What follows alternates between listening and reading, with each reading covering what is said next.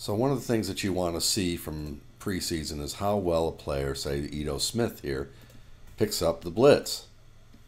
And this is a really good example of him doing just that. Face this interior pressure. A-gap blitz from the linebacker. Watch him square. Good job squaring. And then he's going to roll through the hips and deliver a punch to the chest and knock that man outside the play. I mean, well outside the play. And this is what you want to see. You want to see good technique, getting square.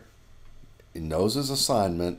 And watch how number 48 gets knocked behind the tackle and the end, or the edge rusher here.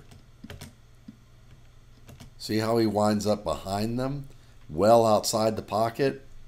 Good block. And a lot of that has to do with the fact that he was square and he delivered a strong punch on the play.